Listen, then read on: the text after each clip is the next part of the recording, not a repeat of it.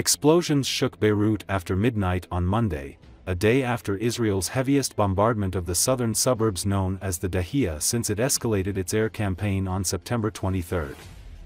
Israel has said it is targeting Hezbollah, the strongest armed force in Lebanon, which has called its firing of rockets into Israel a show of support for the Palestinians. Lebanon's state-run national news agency reported more than 30 strikes overnight into Sunday. New strikes began in the Beirut suburbs late Sunday, AP video showed. Israel's military confirmed it was striking targets near Beirut and said about 130 projectiles had crossed from Lebanon into Israeli territory, with some intercepted. A year after Hamas' October 7 attack, Israel has opened a new front in Lebanon against Hezbollah, which has traded fire with Israel along the border since the war in Gaza began. At least 1,400 Lebanese, including civilians, medics and Hezbollah fighters, have been killed and 1.2 million driven from their homes. Israel says it aims to drive the militant group from its border so tens of thousands of Israeli citizens can return home. Israel is on high alert ahead of memorial events for the October 7 attack, while rallies continue around the world marking the anniversary.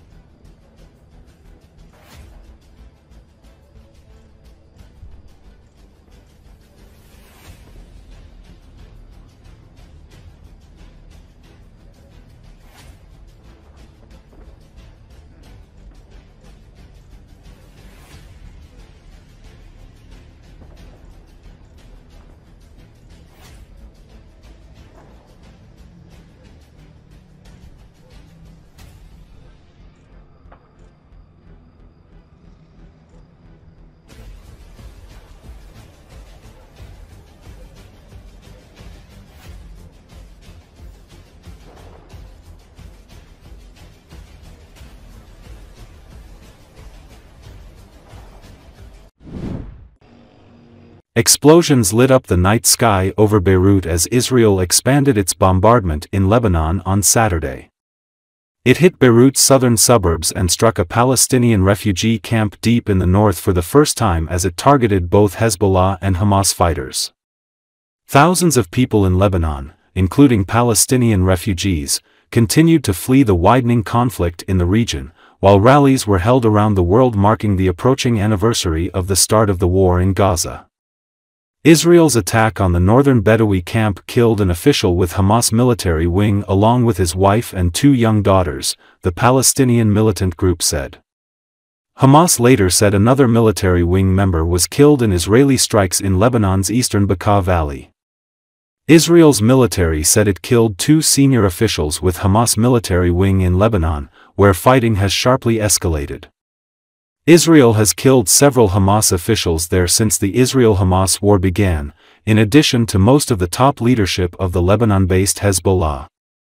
At least 1,400 Lebanese, including civilians, medics and Hezbollah fighters, have been killed and 1.2 million driven from their homes in less than 2 weeks.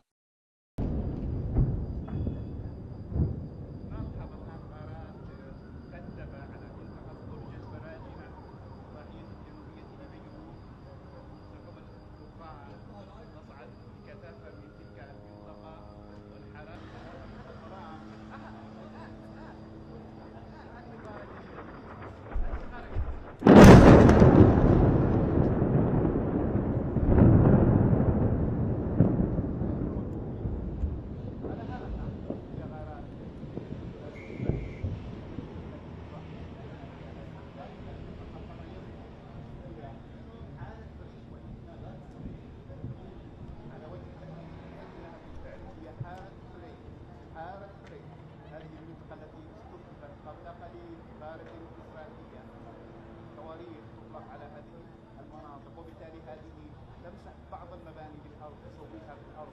هذه الغارات